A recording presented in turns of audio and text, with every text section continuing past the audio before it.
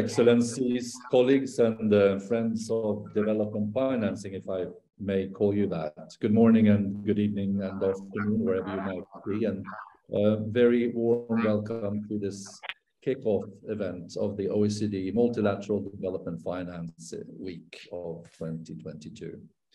This is the start of a series of live virtual talks on multilateral development financing, starting today, and it will continue until the 8th of December. And all of this is, of course, in conjunction with the launch of the 2022 Multilateral Development Finance Report that just came out today.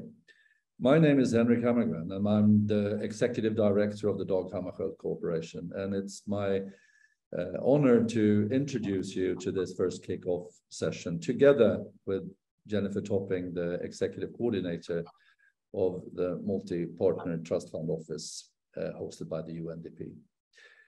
We're very, very glad to see so many participants that have registered, and we sort of also recognize the importance of this format, that we are able to reach out to so many participants. They say that money talks, and that might be true, but sometimes it whispers unless you sort of amplify it the way we try to do with both these reports, and also by putting things, making things available in this format, but also on dedicated web pages as the one that we have produced together with the Multi-Partnership Trust Fund Office. So we will share a link with you in the chat box, so you can access this, a quicker link to our report.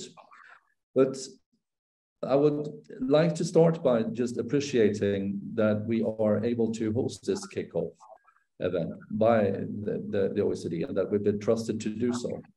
We have for 8 years tried to produce a better overview and a better understanding of how the UN system is financed. And we have done so by producing a report that builds on different parts, of which the first one presents data on core trends and analysis of expenditure and revenue of the UN financing. For us, it's important also to place this in the broader context of the UN's role in the multilateral system. We are in a situation today where the old saying of follow the money, if you want to understand the system, is more important than ever. What we see is a system that has developed a lot over the year, but it started in a situation where funding was driving change. Today, we're in a different situation. We are still recovering from COVID. We are facing drastic changes in relation to armed conflict trends, especially with the Russian aggression in Ukraine, but also realizing the changes that is affecting us all by climate change. With this, it's more important than ever to understand how financing both informs and drives the system. So again, a warm welcome to this event, and thanks to the OECD for letting us do this kickoff.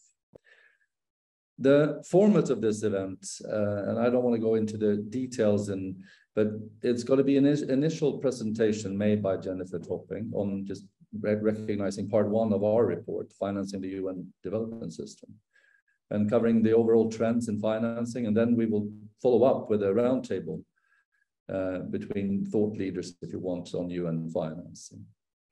And we hope by that to provide the audience with both the bigger picture, but also the more detailed understanding of the different perspectives of both challenges and linkages and opportunities to improve and make financing more predictable and also useful in terms of quality to provide support for the UN development system. This roundtable, we will have 3 speakers: Dr. Silke Weinlich from the Institute of Development and Sustainability of Germany, Susanne Stinsen from MOPAN, and also joining us is Per Knutsson, Deputy Director at the Hammarskjöld Foundation. Per has also served as head of the RC office in Nairobi for 5 years and has a background at Swedish SIDA. Erik Engberg, who's been instrumental on our side, together with Malena Rosman on the MPTF side, will also lead the discussion. So with this scene setter, I'd like to hand over to Jennifer to go into the details of the report. So over to you, Jennifer. Thank you very much. And Henrik, first of all, a big thanks to you for your leadership and championship and partnership across all of these development finance issues. It's, as you said in the opening, part of this work that I'll present is the expression of a long-standing partnership between the Multi-Partner Trust Fund Office and the Hammarskjöld Foundation on UN system and development system financing over many years. But it's really complemented by our shared commitment to multilateralism and the impact and effectiveness of that system. So it's always a pleasure, and thanks as always for being such a good partner in this. And also, as well as you've expressed, to the OECD for convening Multilateral Finance Week and allowing this kind of kickoff session to begin a dialogue on that, on this agenda. So a big thanks to you and to OECD, and in advance to our panel members, to Silke, Suzanne, and Pelle, who it's always a pleasure to be here with.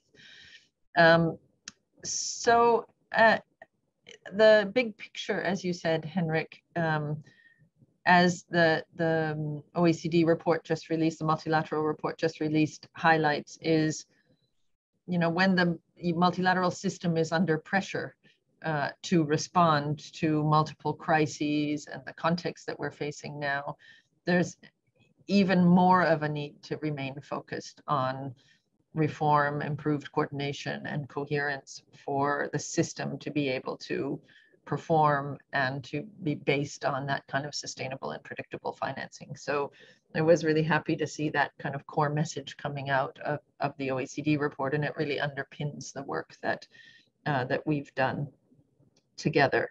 So just to begin, my role, as Henrik mentioned, is to kind of set the table a bit before the panel part of the discussion. So I'll do a little bit of the backdrop from the UN Development System Financing Report, this last report that was released in September, give you a few snapshots as it relates to the key aspects of multilateral dynamics and the UN development system, and really hope to underscore some of these issues on a closer look at the fragmentation and reform issues on funding as it relates to the UN system. So with that in mind, I think I can go to a few slides. I'll wait till I see them appear. Thank you. Yeah, I can go already into the next one. So first of all, what this snapshot tells us here is, in the wider picture of the ODA context, as this group will be quite familiar with, Friends of Multilateral Finance, as you said, Henrik, at the beginning, the little inset on the left from an OECD report kind of reminds us that while ODA overall has had some increases in recent years, modest increases in recent years in aggregate, that really what was driving those increases were some increased dimensions as they related mainly to COVID and to vaccines. So the sort of baseline ODA levels themselves in the blue bar on the other ODA was rather flat, or perhaps a slight decrease, but the increase driven by the COVID and vaccine portion. But as we look at the multilateral side of that from DAC countries, the bars on the right-hand side, what they really show us is that, you know, while the UN development system compared to its multilateral partners has had the fastest growth, the largest and the fastest growth in contributions in the last 10 years, 2011 to 2020.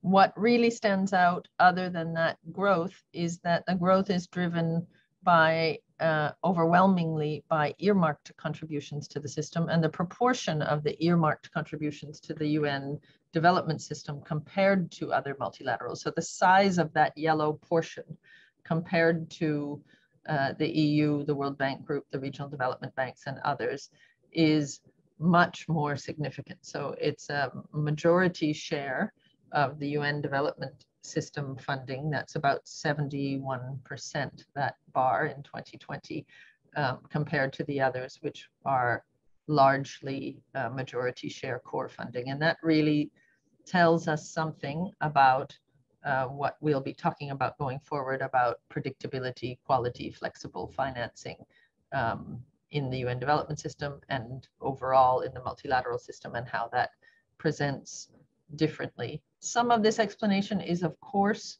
the UN's kind of not distinct, but particular role in crisis and humanitarian action, etc., which lends itself more to the earmarked portion of the funding. But in the next couple of slides, we'll look at unpacking that earmarking and what does it really look at beneath that bar. So I'll go to the next slide, please. So this is just a snapshot as we look overall at the UN system and how both what is the proportion of the earmarked contributions in relation to the other types of funding in the system. So the circle on the left says this is not the development system now, this is the whole UN system writ large, all in, so including humanitarian peace, peacekeeping, peace building, all human rights, all functions of the system. And that is 62%. So the overall 62.6 billion is an increase in 2020, 62% of which is some form of earmarked contributions. And then, as you can see, 22% on assessed, 8% on voluntary core, and 8% on other revenues. So that's the big picture. On the other side of the equation, that bars, the colored bars, are a breakout of what takes place within that earmarked portion. And so if we break out the types of earmarking in the system, what we see is that the yellow bar, which is the most tightly earmarked, so that's the project and program specific earmarked contribution, the majority of which is kind of from a single contributor to a single agency for a single program. So the projectized portion of that earmarked component is still 70% of the earmarked funding. So it's gone, the good news is it's gone down from 75% to 70%. So the fragmentation level of the tightly earmarked is slightly improved, but it's still 70% of the majority share of the resources of the system. So it still tells us a story of a very fragmented and projectized profile of operations, which of course then tells us a story when you go to the follow the money theme that Henrik was referring to, tells us a story about strategy, synergy, impact, coherence, and what runs behind the difficulty of moving that needle. The good part of this picture, where the circle is that the other colors, the red and the orange, for example, are the parts of the earmarked contributions that are more flexible funding, that are emphasized in the funding compact that member states in the UN development system agreed to in 2019 to promote more of. So it's the interagency pooled funds. That's the role that we play in administering that type of instrument in the system that brings the system together more flexibly, and the single agency thematic funds. The interagency pooled funds, as we can see, that needle is moving proportionally a little bit up. So 7% overall and more when we look at just the development system. So we are seeing the impact of that reform change, but perhaps not quickly enough, or not very, the needle is heading in the right direction, but rather slowly, I guess, is the takeaway there. Next slide, please. So when we take a look at those interagency pooled funds, and we stress this because in the funding compact as an element of what drives reform and financing, It is really recognized not only in the Development System Funding Compact, but prior to that in the Grand Bargain for the humanitarian system, and also in the reform resolutions on peace building financing. All of these recognize that this sort of interagency pooled funds are key drivers of more synergetic and impactful flexible funding to bring the system together. So if we look at what's happening in that component of the funding, what we see is a positive story in the sense that there's been really sustained growth since 2015, 2016, when Agenda 2030 and the SDG agenda was adopted, needing more synergetic development work across the system, required more synergetic types of funding as well. So that was, I think, one trigger. And then another trigger in the reform agenda, as we said, in humanitarian and development reform, really calling for, in the case of the funding compact, a doubling of the share of this type of interagency pooled funds in the mix. And so we see that happening for the first time. This type of funding in the UN exceeded $3 billion in 2020, and it was up from that in 2021. And proportionally, as you can see, the UN development system proportion is also, the pooled funding as a proportion of the overall development system funding is also increasing, and that goes along with the funding compact target. So it was at 11.7% of UN earmarked funding. Of that bigger portion is in interagency pooled funds. So that's a big increase, arguably perhaps an under-ambitious target, but headed in the right direction.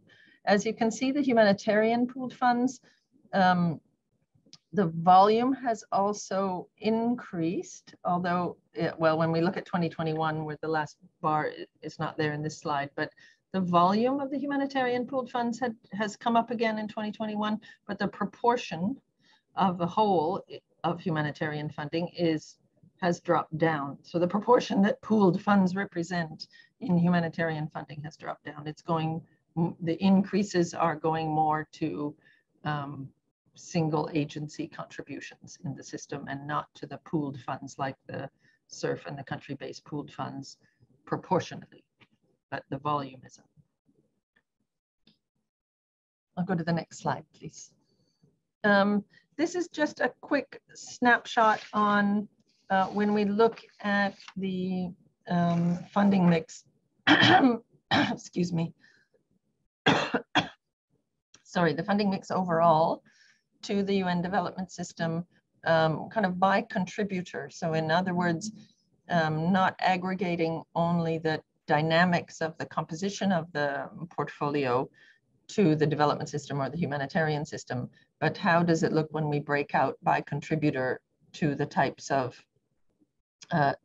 contributions. So, you know, I guess the main takeaway here is that the level of, if we're looking at the quality of funding, so the core and the flexible interagency funds, that quality, that composition of quality funding of the blue and the red parts of the bar and the gray varies a lot between the major contributors to the system. So while the compact sets targets overall on these portions, individually, of course, member states create the portfolio mix in the way they contribute to the UN in different ways. Some favor core more heavily, some favor the flexible funding more heavily, some favor the more earmarked funding more heavily. But there's quite a bit of variability really between member states on this item. But hopefully the funding compact will help even that out, because it does set some benchmarks for what represents quality funding. Core funding is there as 30% overall. And as we see, it's sort of nearing that target. It's dropped down a little bit, I think, but it's at 27% overall. But agency by agency, that varies a lot. So some agencies really are down in the 10% range. Even some of the larger agencies are down with a very low share of of core funding and much higher earmarked. So it's really getting some consistency in the path to reach those targets, which is quite a challenge. This also shows the picture of concentration, where, as it says, the top 10 contributors overall represent 55% of funding for development-related activities in 2020. So it's again quite a concentrated picture. There are many contributors, but the top 10 larger ones really represent a significant concentration. And in the humanitarian system, it's even more concentrated. That top 10 figure is above 55%. I think it's more in the 60 something.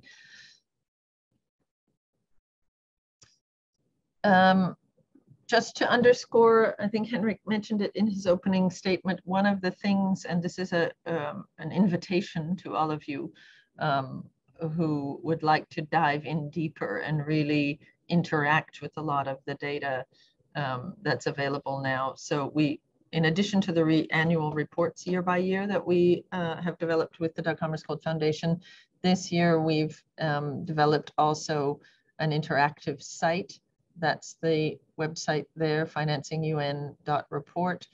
And that has all of, not only all of the reports themselves, but all of the data and the data visualizations and the short marketplace of ideas, the short analytical papers that have been produced by guest authors in each of the reports, all available and kind of searchable and traceable, so that it makes it much easier to really analyze and interact with the data available. So I absolutely encourage, welcome, and invite you to interact with that, to go there, and to please let us know if there's any feedback, ideas, suggestions, things you can't find.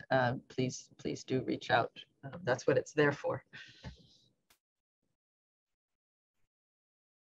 So just really a few kind of takeaways. It's very hard to summarize what is a really kind of broad-based and complex body of work that goes into this report. But I think I have this here because I think it really underlines a lot of the key messages that the OECD report focuses on, the one that is the multilateral report that has just come out, that kicks off in Multilateral Week, but also a lot of the work that colleagues on the panel here today have produced and are producing on the issues of financing reform and multilateralism. So Silke and your team at the Institute, the MOPAN studies and work, obviously the related work from the Dag Hammarskjöld Foundation on multilateralism and reform.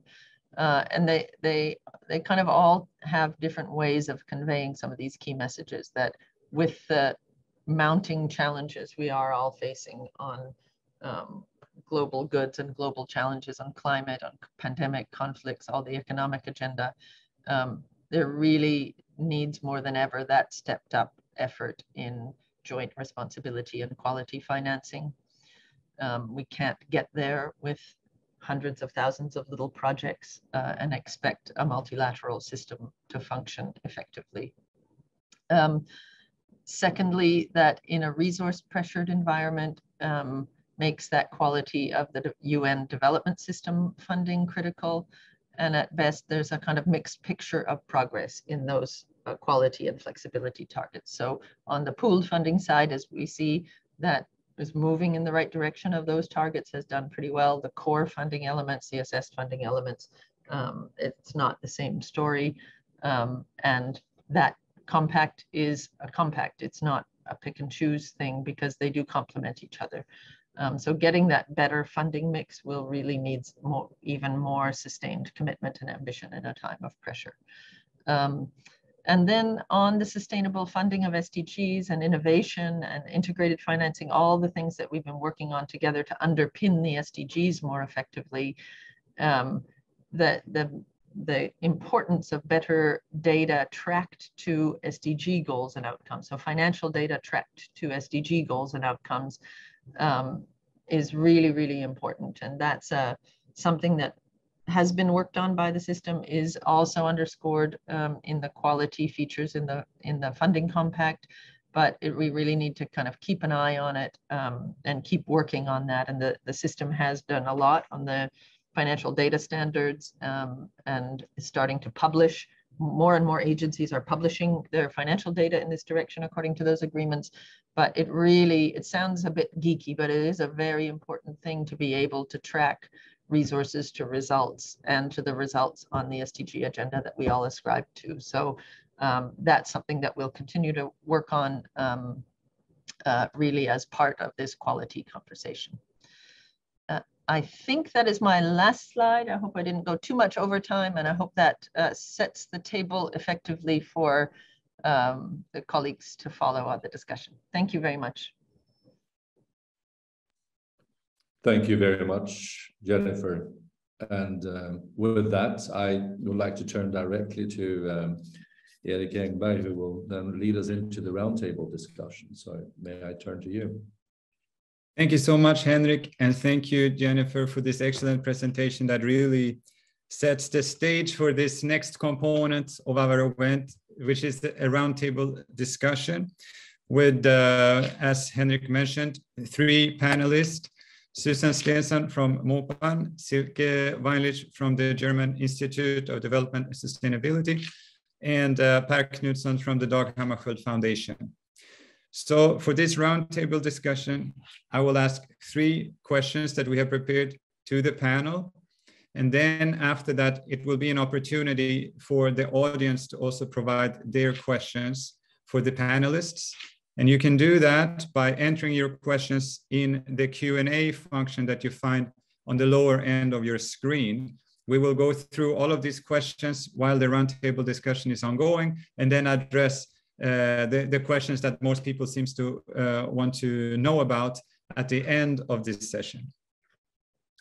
So let me then start by presenting the first theme and the first question that we would like to ask our panelists, which is, what are the main drivers behind earmarking, and what role can finance play in creating incentives to reduce fragmentation of the UN effort? And for this question, maybe I could start by handing over the floor to Susanne Stensson for a first reflection on this theme.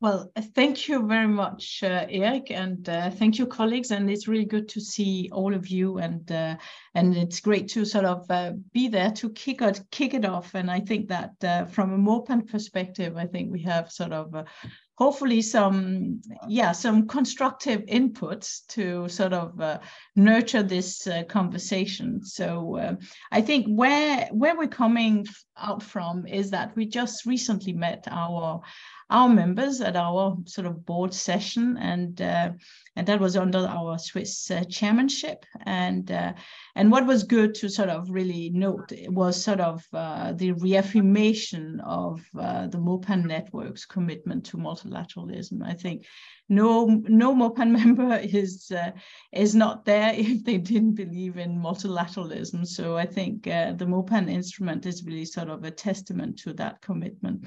And obviously, it was sort of the commitment is about, of course, global challenges do require global solution, and also an affirmation that the multilateral institutions, including the UN, are central to really offering those global solutions. And I think just for the audience, the standpoint of MOPAN is that is important to sort of keep in mind, because together the MOPAN network members, they represent roughly $80 billion investment into the multilateral system every year. So it is the large shareholders, and it was reassuring to really sort of get a reaffirmation of that commitment. What is obvious, and also both Henrik and Jennifer sort of alluded to that or mentioned it specifically, it is obvious through our daily work, we do see multilateral institutions operating under increasing pressure and stress. And they are sort of, it's a matter of sort of how do you balance the increasing demands, but also increasing risk. They are offering a much more riskier environment, and they are facing polarized interest. At times, they are also facing scandals. And of course, this sort of complex picture can result in mistrust. Sort of how do you square that relationship? And I think I'll claim that the routes to increase earmarking would need to be linked to sort of the trust, the contract, that is not fully working. And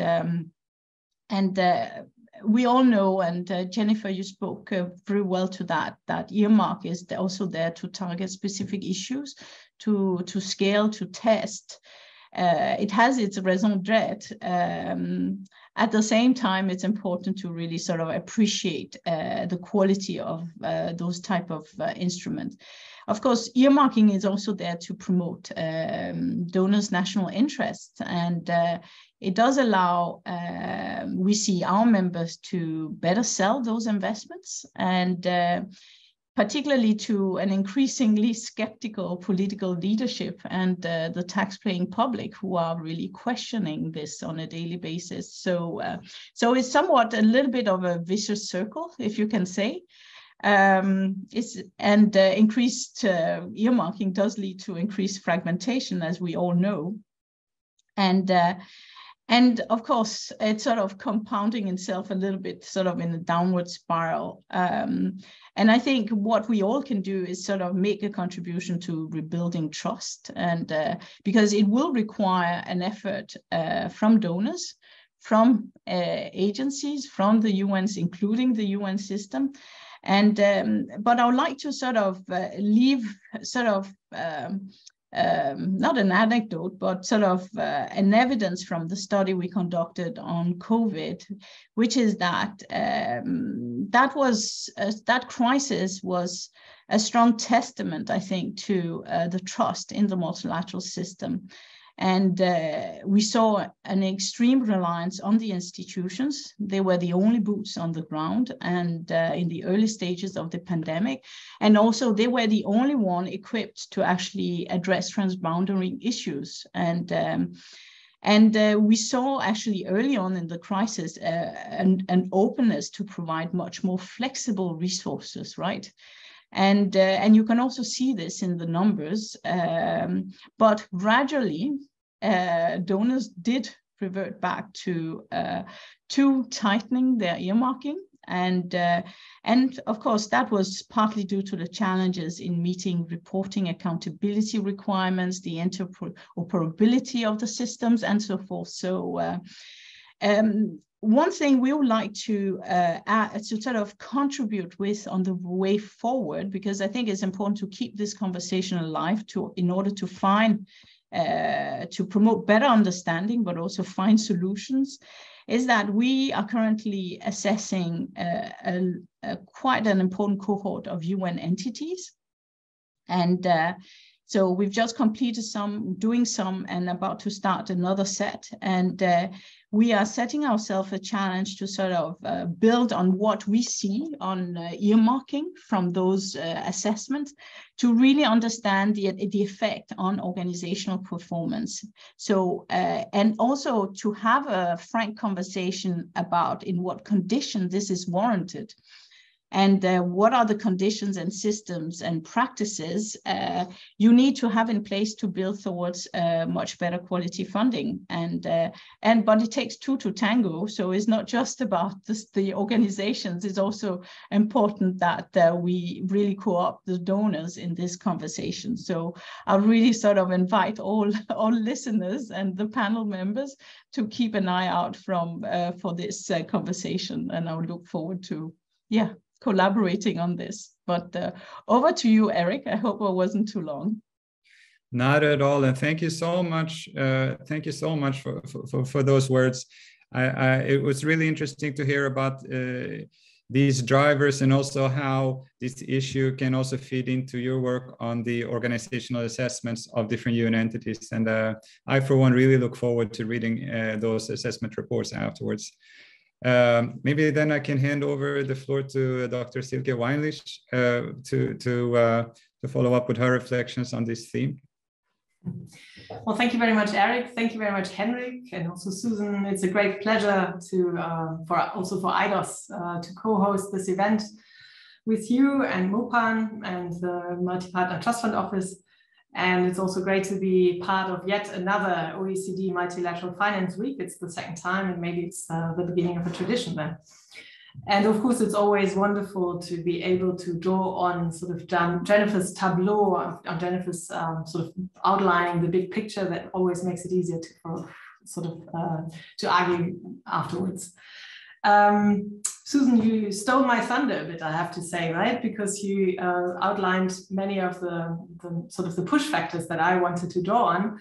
But in my remarks here, I will rely on the research that my team, Max Otto Baumann, Sebastian Haug, and I have been doing on earmarked funding, as well as on the UN Development System reform and also on assessed contributions. And I noticed also some other researchers are here in the audience, so I think I will also sort of tip my hat to them and use some of their insights. Before sort of going into what drives earmarking and how, what in the positive and the negative sense maybe also, I would like to look back in history and remind ourselves that earmarking has been going on for nearly 3 decades. In the UN system at least. And in 1993, I looked it up for this event. That was basically the last time that core and earmarked funding for UN operational activities were roughly at par, right? So 50-50. And the overall funding in 1993 stood at $7 billion US. So that's quite a contrast to the numbers that Jennifer has been presenting. And it has been quite a journey from 1993 to now. But what I want to say with this is that while many of the key drivers behind earmarking are probably still similar, they have been interacting and the whole picture got much more complicated. And this makes it even harder to sort of rein in the detrimental side of this funding pattern, which, as we will also discuss, has also positive sides. So let me quickly go through the push factors that Susan also mentioned. Thematic funding, member states want to specify geographically where funding should go, thematically, gender is becoming more important, the climate, the nexus. And the OECD report also told us in times of crisis, this kind of earmarking is becoming even more important. At the same time, it's about more accountability, taxpayers at home who want to know what results are achieved by German, British, Danish money. Another factor that is often mentioned is that of control, although there we don't really have a lot of hard evidence. I think Bernhard Reinsberg is in the audience. But through earmarking, what is true, I think, is that donors can shape and direct the agenda and activities of UN entities to a greater degree than through core funding, mainly because it's a bilateral agreement very often. And basically, it can be ensured that the own priorities are not watered down by conflicts among sort of the preferences of the other 192 member states, right? So it's easier to direct the funding to thematic priorities. But when these pull factors basically talk about or look at contributors to the UN system as managers with financial responsibilities that seek to spend their funding effectively and efficiently. But I think it's really important to also shift the perspective and look at member states as stakeholders of the multilateral system. And then I come to another topic that Susan already mentioned, which is trust. And I think it's an overarching observation, which has also been a consistent topic of the OECD reports. Despite rhetoric on the contrary, and this rhetoric is, I think, increasing, I do think there's a deep mistrust of many member states, both from the global north and also probably for other reasons from the global south, vis-a-vis the UN and a greater role beyond aid. Yeah? And I don't think that this mistrust is only has something only to do with effectiveness and efficiency, but it's also about trust in an organization which is owned by 193 member states with very different political systems and political priorities. And that's, I think, is a key problem, and I hope we could discuss this. But talking about the push factors, we can also talk about the pull factors, and then it's easy. I mean, is well known, probably rather simple. Most UN entities depend fully or to a large degree on voluntary contributions. They are resource dependent, and they were back in the days all too eager to accept the earmarked funding that came in at a time when the overall economic outlook was rather not very rosy. But since then, a lot has happened, and we have described that elsewhere as sort of the emergence of business models that are geared towards short-term project and program-specific funding raised at the country level. We see that many UN entities have decentralized their fundraising to the country level. UN staff is rewarded for funds that they raise as part of the performance assessment. There's a lot of opportunity-seeking behavior, and that translates not too rarely into mission and mandate creep. And that is, yeah, overall a problem. And I think that's a bit the vicious circle that you described, or it's another facet of the vicious circle. And up to now, I've mainly talked about the most dominant form of earmarked funding, which Jennifer pointed out, sort of single entity funding tied to projects or programs. But we argued there are many shades to earmarked funding in a report in 2019. And indeed, there are also forms of earmarked funding that make UN entities work together. And this is actually something that core funding cannot do, since core funding is entity specific. And we actually heard time and again in interviews at the country level that funding is needed to bring UN entities together, to make them work across sectors and at a greater scale. But I think I leave it to Per to go more into the details of what sort of joint funding can bring about in terms of making UN entities to work together. Thank you, Eric.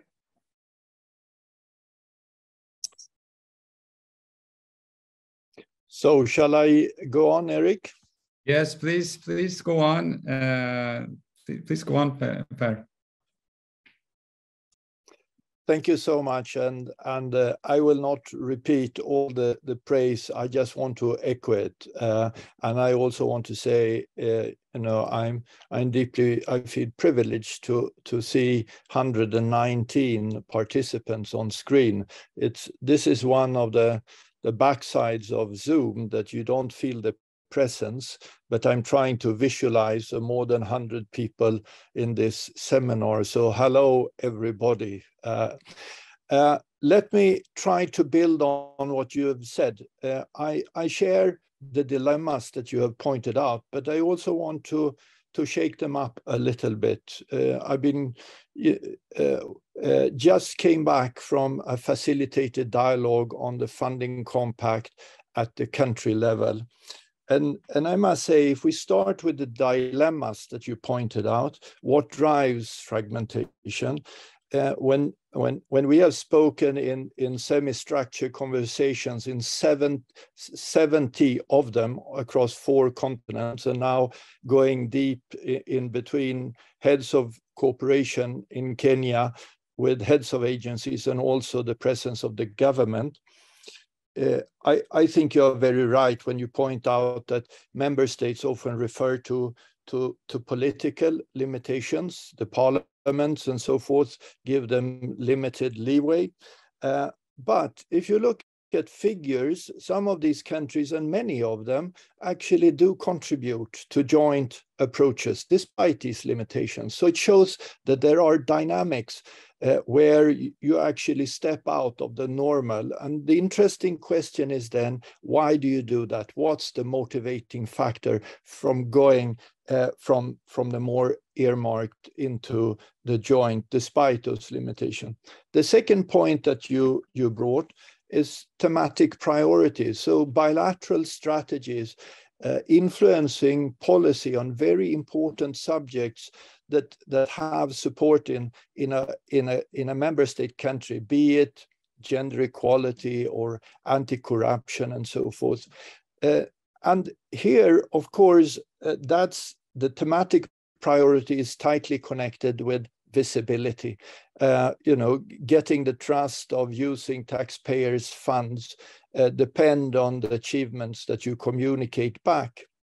But when you look at real results at the country level, and you listen to both member states and UN agencies, there are also significant results where they have achieved visibility on contributions rather than attributions, where their thematic priorities have been integrated into larger results, enabling, you know, both a bilateral strategy impacting on bigger results in a multilateral package.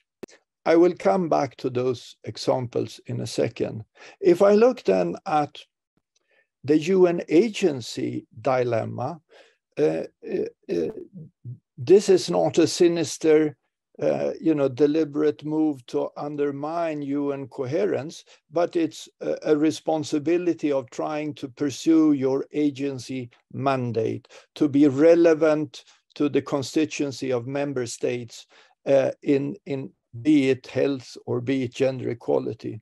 But it becomes a dilemma if it becomes in opposition to joint programming and UN system coherence. And there need not be such a dichotomy or traction. So we need a minimum of core for agencies to play their international role of expertise. But if we are going to succeed in SDG programming, there is no way that a bilateral or a single agency can deliver that goods.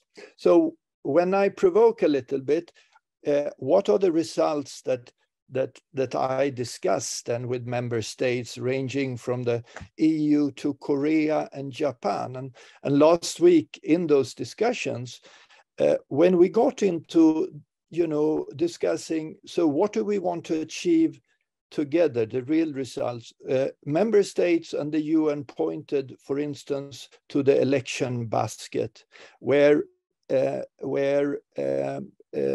a number of member states, also those who normally say we can't do joint programming, they're all in that basket and they share a reporting. Visibility on contribution is solved by people reporting back, having a stake in this. And I think the repurposing of funding towards COVID that you referred to, Susan, is also extremely important, even though it at times separated into bilateral offerings. And if I then come to the last question that you brought up, that is so significant, what builds trust? I think that financing, creating incentives for better results is less to do with the UN understanding the preference of individual donors and more to do with identifying shared analysis of the assumption and results where many partners are required to achieve the results, to optimize taxpayers' resources to impact on people's lives. And if I take that example into the Kenyan context and that discussion, trust is enough to bring partners together in response to the drought in the north. So what is separated into tightly earmarking on the development budget by the same partner in the same country, suddenly member states and the UN are using UN instruments and UN coordinations through the RC and the international NGOs and UN agencies together with the government.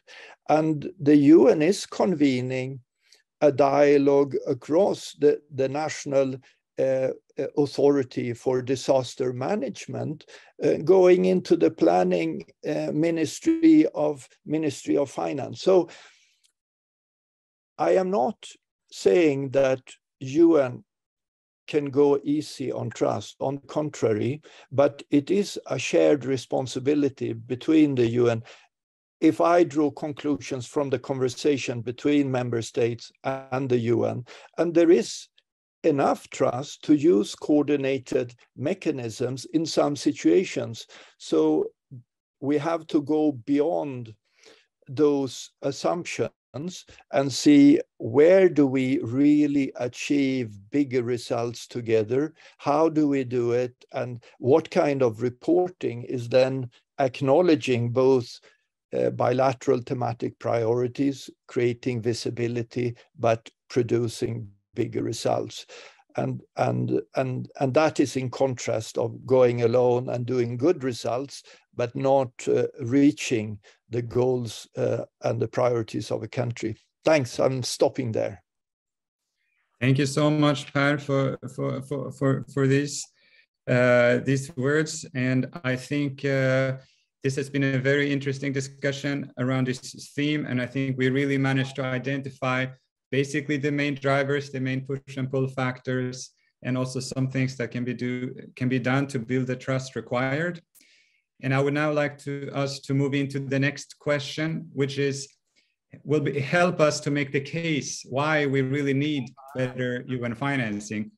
And this question is, how could better financing for the UN system enable better results in terms of SDG integration, cross-border programming and inclusion, which were focuses of the UN reform, and also with regards to concepts that have been put forth with our common agenda, such as the delivery of global public goods. So with this new question, maybe I can turn first towards Silke, if you would like to start off this conversation this time around. Sure. Yeah, of course, I'm itching to reply also to Per, but I'll sort of focus on the question of how better financing translates into sort of better results. And I would also, again, sort of ask you to take a step back and think about what better financing for the UN system means. And in a way, Jennifer also alluded to it, we have set it out, right? Member states and the UN agreed on the funding compact, and where it is specified. It's a solid foundation of co-funding. It's a higher share of more flexible forms of earmarked funding, including interagency funds. It's a reliable funding of the sort of what is the system-wide backbone, the RC system. And it's also, and we should not forget that, it's not a donor discussion. It's a funding by a larger number of member states who also have to own the system, right? And you said it, I mean, in essence, it's the promise of the reform that such better quality funding translates into better results in areas such as integrated policy advice, cross-border, global public goods. And the question is, have we evidence for that already, or is it a promise? And I would like to pick up the notion of business models, because I think it's helpful, and look at it in a way from a bird's eye perspective. And I think better financing would allow UN entities at the country level to become more mission and mandate driven, and to enable them to, together with other entities, to really mobilize interagency and cross-sectoral expertise and policy support that is better aligned with the multiple crises hitting at the same time at country level with what governments and their societies really need. And that does not mean that UN entities should stop altogether being contractors and accepting single entity project and program specific funding. There are many reasons as to why this is still valid. And there might be also in demand by host governments. And it's a question of the ratio. And it should just not be their main raison d'etre to be contractors or implementers. And I think such better funding, with all the aspects in the funding complex, including a stronger or a better funded RC system, would allow then UN entities to position themselves as stronger partners for countries and help them make the tough choices on the trade-offs between the social, the economic, environmental dimensions that they are facing. Everyone is facing at the moment, where to put the money, which group to sort of support, which crisis to tackle first. And sort of UN entities which are supported by resident coordinators in their offices and can pool their own expertise will be much better positioned in that regard. And they would also be better positioned to be conveners, credible conveners, and accepted by development partners, the way you just described it, Per, but also by the international financial institutions, which have the money. We see the big global public goods funding going to the regional development banks, and rightly so. But how do we bring this together? And we have to have UN entities which can convene together with, of course, the governments, but also helping governments to tap into new resources and new funds in order to answer the crises which are there. And last but not least, I think it's also important that such funding enables UN entities at the country level to better become transmission belts for global norms and values in times of rising autocracy and narrowing spaces for civil society. And I don't mean that all UN entities have to do the same by that, but they have to be united and they have to have a division of labor between the RC and other heads of UN entities and bring home really strong messages on norms and values. And I think that's where we need the UN most at the moment. And where do we stand with regard to evidence on that? I think what we found in our study is there is a beginning of that. We were far away from a systemic repositioning.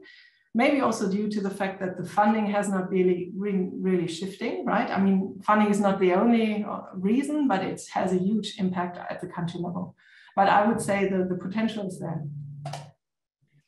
Thank you so much, Silke. And I think it's really interesting how you make this link to the role of the UN system and maybe de-emphasizing or moving away slightly from a role of an implementer and contractor, and how better funding could help the UN to strengthen its role as a convener, as an advisor to governments on strategic priorities, and also as a defender of global norms. So with that, I would like to hand over the floor to Susanne to follow up on these elements. Thank you very much. I think Silke is a tough one to follow up on. I think when thinking about this how question, it's actually one of the trickiest set of questions you have on this panel, actually. I was about to write to you and say, what? I think it's really important to reflect on the geopolitical environment, which has really shifted, I think, even more significantly over the recent years.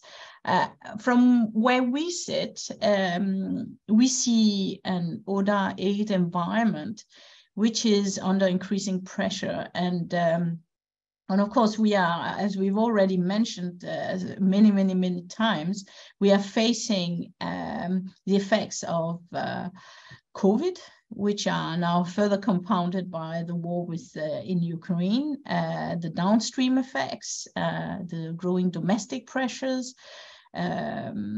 Also, I think sort of when you walk around in societies, you are facing a constant debate about the increasing cost of living.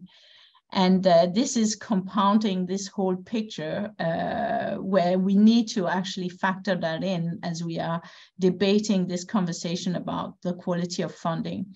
And because I think this pressure picture really is having an impact on the quantity and the quality of the funding as we sort of project ourselves going forward. So, of course, from a MOPAN perspective, sort of in our daily work, we have the standpoint of every dollar counts, of course. And so not only does the right funding have to arrive, but the multilateral system and the institutions are really called to continuously demonstrate an improvement of performance. The bar is sort of continuously lifting up, but is also, I think, going in pair with the scale of the challenges are also really increasing. From sort of in the conversation we have with our members, what we really sort of, the deep sense we have is that it's an expectation that their investment of the scarce ODA resources will deliver results where they're most needed. And perhaps this question is where to best invest those resources, I think, needs some rethinking. And so what issues are the most pressing? How should they be tackled and by who? I think is important to actually add into this conversation. How can the system at large better work together? And here, and that sort of constant plea I have is that it's not just about the UN system. It's also about, and that's something we really sort of, I hope revealed pretty well, it's about how the UN works in conjunction with the IFIs, the MDBs, the regional bodies, the vertical funds, the private sector, and vice versa, of course, but is really to see that not just as sort of a system, a closed system, but is actually an open system. So that's important to actually put some reflection into that. And in the MOPAN space, we are currently sort of embarking in a strategic reflection also on our own direction. And we brought together a set of 16, it's many, but sort of senior level multilateral thinkers, and both from our members, but also from outside, both from the multilateral system, but also independent thinkers, to really reflect over the coming years around sort of this complex geopolitical and financing environment. And we are asking them to really debate about the multilateral system, where it should focus, prioritize. But also, I think you alluded to that, Silke, it's a matter of discussing actually what's the right mix of functional roles. So here we are thinking about a normative versus operational versus dispute, conflict resolution versus financial role. And what works in what circumstances. What do you need in place? And I think here it's important to keep in mind that better financing, better quality financing, doesn't necessarily lead to better results. I think that's let's keep or assert that, and that wouldn't lead to better results if you don't have set your goals clear. So that's, of course, we have the overarching goals, the SDGs, but still, how do they translate actually at the agency, at the country level? It's, the complexity is, and of course, from what we do is that we then granularly look at the systems and practices, what is in place. And so that's, and of course, in this sort of complex debate, I think we also need to reflect on how MOPAN members, the system, some important shareholders of the system, in volume terms large, how can they best support these efforts, including through better sort of commitment to quality financing? So I think I've sort of gone many ways to try to tackle your question, which I found tricky. But I think one contribution we would like to bring back to this debate is really is the outcome of the deliberation of this group over the coming year, and also find a mechanism whereby we can also have this group actually leverage on the international debate we are having. So I'll pass the floor back to you, Eric. Thank you so much, Susanne. And I think it's really interesting to think about the fact that, you know, funding per se doesn't really guarantee the better results, but they might contribute, depending also which roles are effective in which environment, and also depending on the larger context and other actors involved. And it seems very interesting to also follow the outcome of this group and hear what they will discuss and conclude in the following years. So we'll definitely be looking forward to hearing more from them. I will now hand over the floor to Per to provide the final reflections on this theme.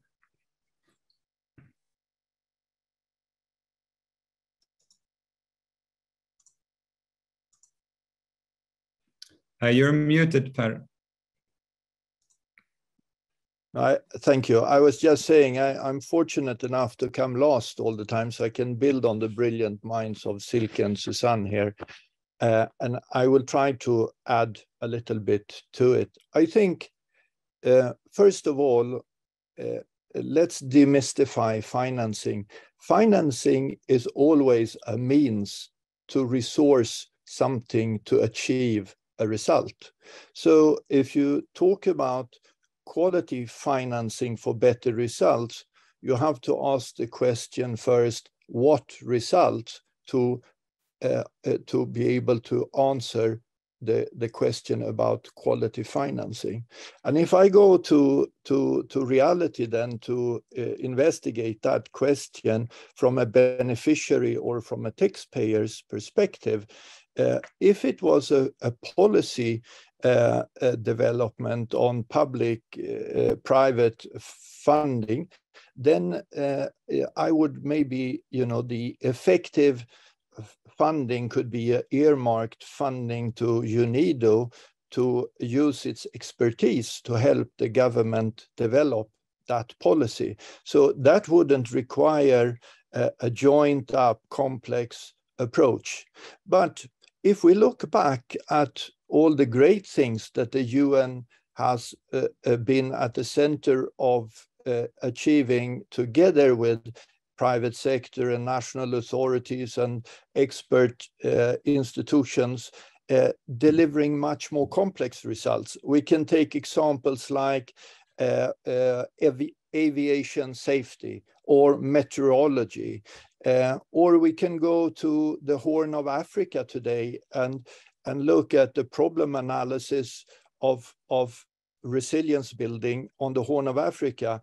Immediately, you have a set of components to achieve that result that brings in water distribution, governance issues, community voice, together with county government and national government security aspects. And we know that. So we need to look at financing as a resource to achieve results, and where UN has the unique role to convene complex results, as you said, Susan, to bring the key stakeholders together, from the IFIs to local authorities and others, then there has to be a certain leeway in the financing for UN to meet member state expectations. If you have projectized funding or tightly earmarked funding, you would tie the UN to output production, and that could work in the singular policy development example. But if we are addressing the root causes of conflict, then you immediately look at UN's both normative, convening and operational contributions together with others. And this is where I believe that there needs to be much more of a country-based and a regional dialogue around the global commitments on quality funding and the funding compact from a results perspective. Maybe not everything needs to be joint programming, but if you look at the big ticket items as conflict prevention, climate transition, forced migration or radicalization, these are complex results that no individual or no project earmarking can handle. And that's why you need flexible and predictable funding to create conditions to tackle those results. Thank you so much, Per, for that. And I think we can now move on to the last question we had prepared for this roundtable. This has been a very rich discussion so far. And we had a lot to say, every one of us, and we are now approaching the last 15 minutes of the event. So I think we will have to stick to a bit shorter or briefer responses to this last question, but I also think that we already alluded to it a few times during our discussion. So the last question, it goes, how could the UN system build the trust among donors and leverage lessons learned, current initiatives and good examples to pave the way for more flexible and predictable UN financing? Maybe then I could start by handing the floor over to Susanne, if you want to start off on this last question for this session. Thank you, Eric, and I promise I won't be too long. So first of all, I would actually like to celebrate a little bit MOPAN in this conversation. We've turned 20 this year. And I think we've sort of, on this journey, made our contribution to sort of forge this trust. We are sort of culminating our celebration with a high-level event in Geneva on the 12th of December. And I would really like to invite everybody to sort of tune into that event because it's a dialogue with our members and with multilateral partners, leaders, and also with partner countries. So it's really important that multilateralism is also about having conversations. And that's important. That is the important value of multilateralism, and we need to continue nurturing this. So I alluded to the work we've done on COVID-19.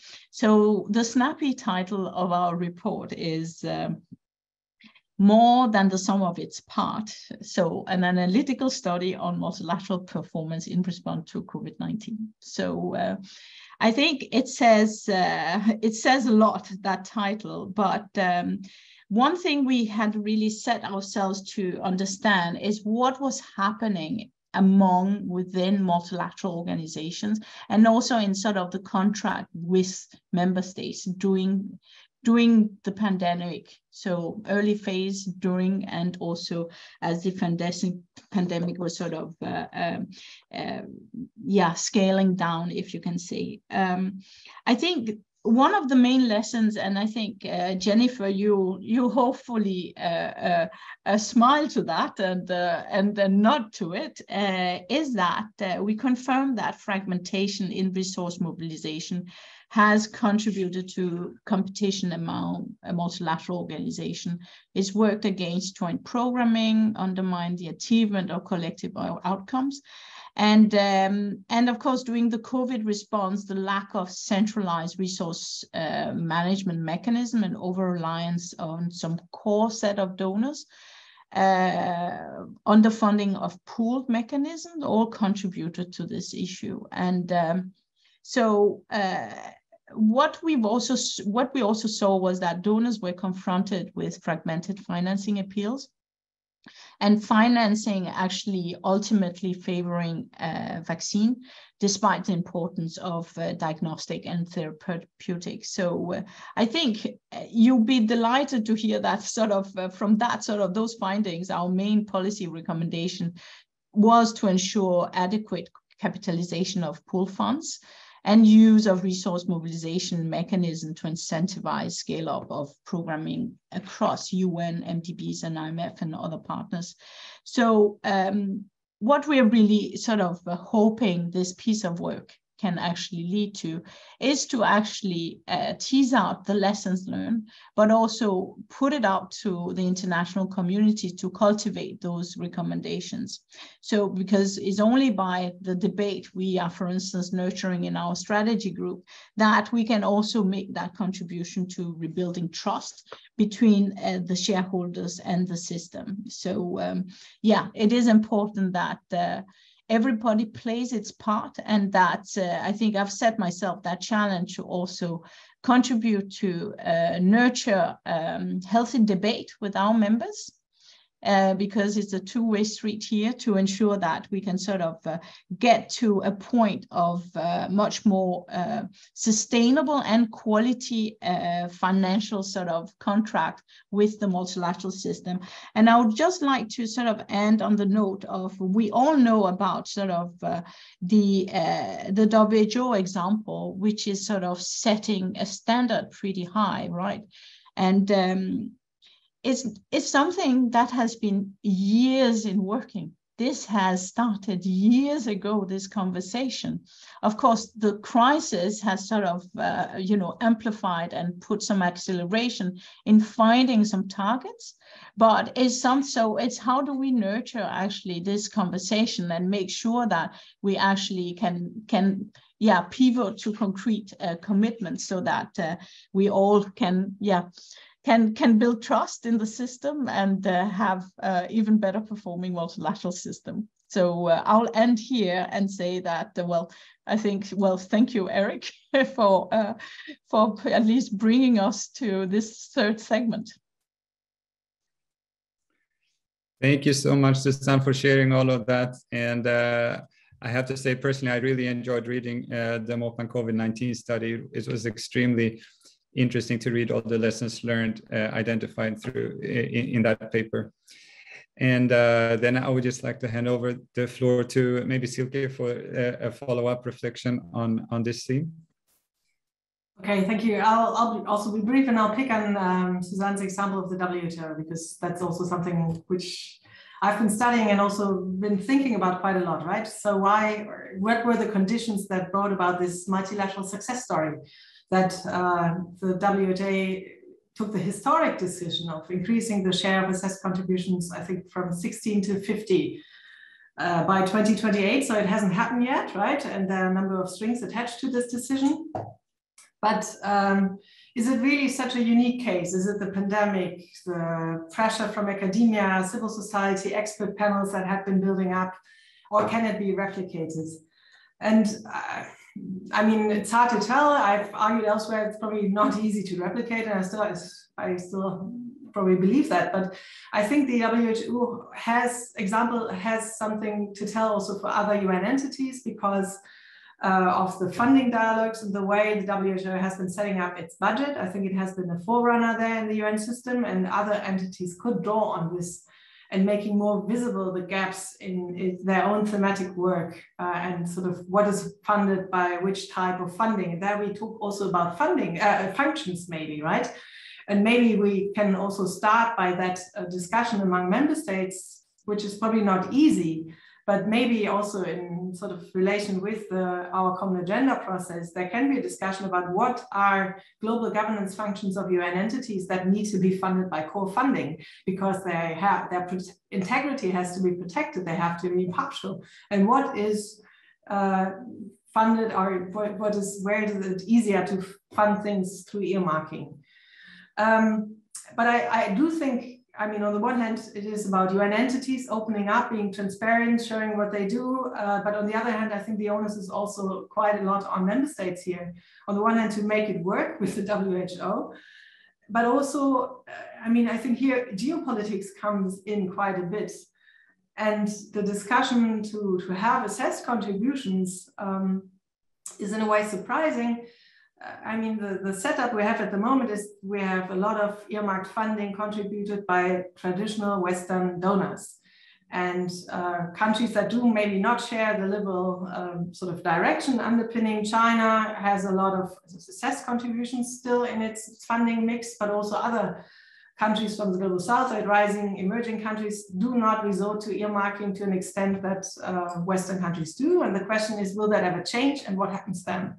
And so in that regard, the assessed contributions and sort of multilaterally agreed policies protect much more of protection against unilateral priority setting, right? And I think this needs to be also in the discussion in a situation we are having at the moment. And I stop here.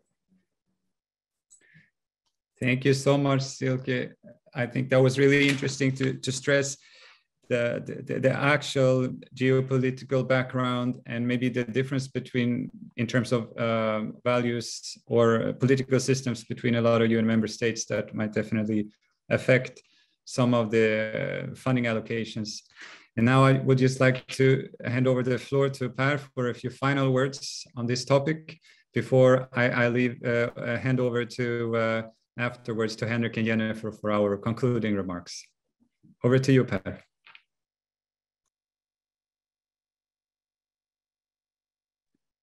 Thank you, Eric. I also want to salute MOPAN on this study and urge all of you who have not yet read it to read it. I think this is a great piece of work. I want to supplement what has been already said by two things. One, the UN showed in the repurposing exercises that it could respond to change in very quick ways, working around the clock in many countries, joint strategies in response to the COVID showed, in contrast to what many say is a slow and bureaucratic system, this showed that it can play a very dynamic role. And that said, with all the shortcomings that still remained with the repurposing. So that's a positive aspect to take into other works that require multi-stakeholder responses. And the second point, because so much has been said and the study is there, is that we need to reflect on the numbers now in terms of when we are in a situation with money being really under strain. If we take the whole UN development budget, we get to 18-20 billions. And if we add the humanitarian budget through UN, we get to close to 50 billion. And if we look at the call for budgeting for the entire SDG, people were very reluctant to consider a global bill of $5 trillion a year for an investment into increased resilience and reduced poverty. If we look at IMF's estimate of the cost for COVID-19 alone, and mind us, very little of resilience have been built by that investment, but a lot of fantastic mitigations and saving lives have been catered with those costs. But that cost, in contrast to the SDG 5 trillion, that cost is estimated by the IMF to $13.5 trillion. So if we look at, the challenges ahead, and we then ask ourselves, with the financing we have at hand, how do we want to use that to blend resources, to integrate each other's roles and functions? When you get into that dialogue at the country level, this is where also I think host countries become much more interested and engaged. And I think you brought it out, Susanne. It's incredibly important that we bring in the country leadership themselves around these issues. Where do we want to be? Where do we need to be in 10, 15 years' time? And what is the response required? And therefore, how do we shift our funding patterns to come close to that? So thank you very much. Thank you so much, Per. And I have to say, it's been an extremely rich and interesting discussion to follow and be part of. And I'm really grateful to everyone who joined, both participants and panelists. And with those words, I would like to hand over to Jennifer and then Henrik for concluding remarks. Thank you. I don't know if you want to start, Jennifer, but I'm happy to leave the last word for you as well. I was going to do the opposite. So I'll give you the last word. We'll go in reverse order.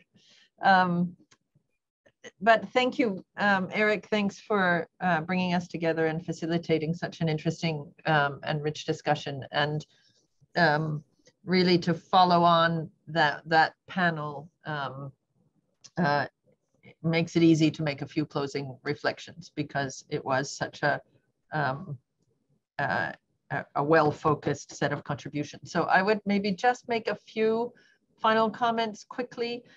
One, I guess, goes back to this notion that was the thread of this event, which is about change, and change, of course, is inevitable. Change takes different forms at different times. We're facing a certain version of it globally now, but in embracing that change and optimizing and managing it, that's the kind of essential element for success and growth. So the few things that have been stressed here around building trust, I think is fundamentally important. Building trust, I would say, being very evidence-based in strengthening the way we respond to change, in informing the way we respond to change. That would be the second thread that I would underscore.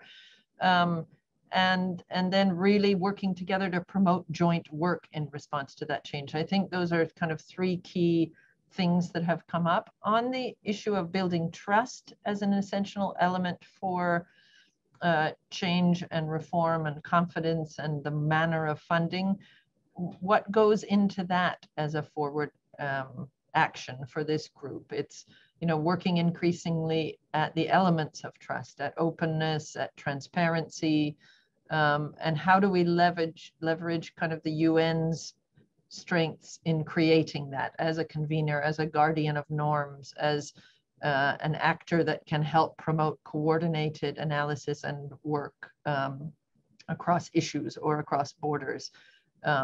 That really underpins the Agenda 2030 and the SDGs. So I think those parts of trust building and looking at the ways that the UN uniquely contributes in the multilateral system in partnership, as Suzanne emphasized very correctly, with the other elements of the system. So we get to scale in that response.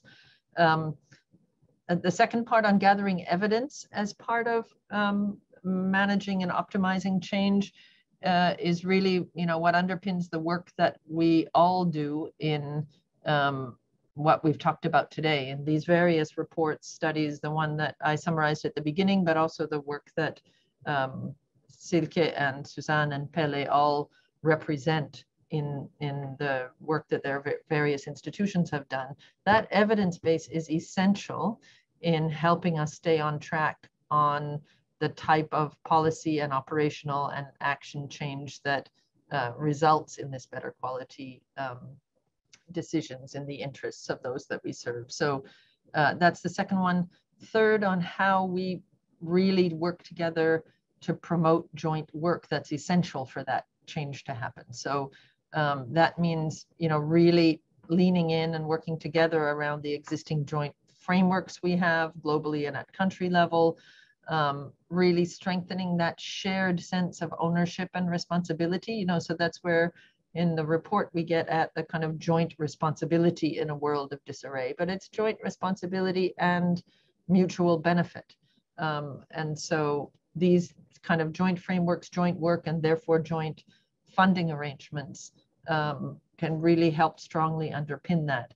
And then last point within there would be making sure that in what we refer to as quality funding for results, as Per was saying, identification of those results very sharply, having the evidence behind them, but also looking at what type of funding for what type of function. So not losing sight of the fact of the importance of core and assessed funding for institutions across the board. The compact builds that in, but we're not in a strong place on that. So the core funding has an important part of quality going along with the flexible pooled and interagency funding to promote that joint work. And they come together and they're not meant to be interchangeable or either or one feeding off the other.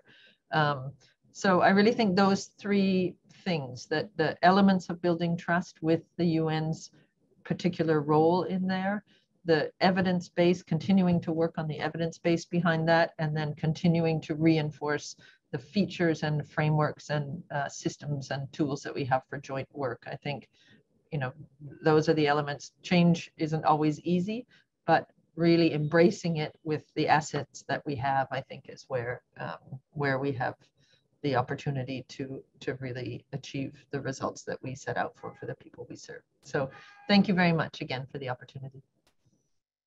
Thank you very much, Jennifer. And let me just quickly add, because so much has been said, that the findings of both our report and the multilateral report of OECD underline certainly that it's not only about funding in terms of trends of levels and so on, but just exactly where you ended, but it's about the system, and it's about the terms of quality that we must understand financing.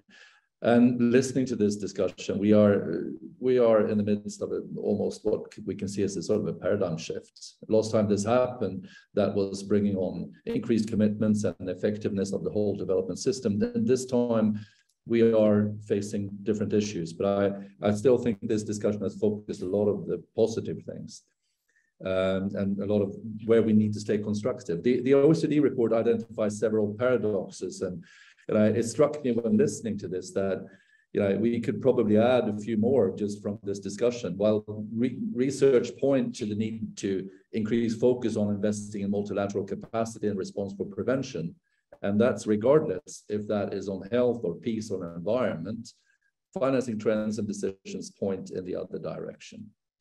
And while we can clearly identify the need for a stronger multilateral strategies at country level, we also see sort of a multilateralization of bilateral aid. We see that the effects of earmarking in proliferation of projects, and so it is certainly a trend that we must understand and also reverse.